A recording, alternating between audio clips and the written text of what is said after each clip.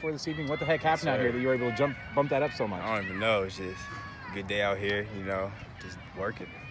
Just got to keep doing what I've been doing.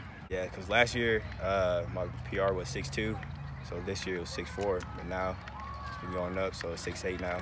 Just got to keep doing what I'm doing. What do you attribute to your progress going higher and higher the way it is? Probably, I don't know, probably just because I hit a growth spurt. I got way taller. That's probably why. How much taller? Last year I was like 6'2", now I'm 6'6". How fun was that? Just having the stadium to yourself for a little bit and having all eyes on you, how fun was that? It was great. Everybody just looking at me, hyping me up so I can out here and just keep doing what I'm doing. What was going through your mind, especially in that last 6'8" jump? You took a little extra time there in between the second and the third one. What were you thinking about going into that third jump? I was just thinking about my family, saying how proud they'd be if I make it a state. So I said I'd keep my family in my head, make sure I do it for them. You already had the district title clinched at 6'4", I think, or something like that. Yeah, sir. What made you want to go to 6'6", 6'7", 6'8", and so on? Well, 6'4" was my personal, so I guess I'll just keep going and see if I can get more. I just kept going, and I just got 6'8". I want to go back to your growth spurt a little bit. When that happened, what surprised you the most? Dunking a lot easier. Fair enough.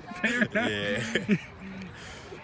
When you did go on the growth spurt, did you see success come at a more rapid pace? Yeah, like a lot of more colleges been looking at me, and just that I've grown a lot. It's crazy. It even surprised me how much I grew. I didn't know I was gonna grow this much, but I guess I did.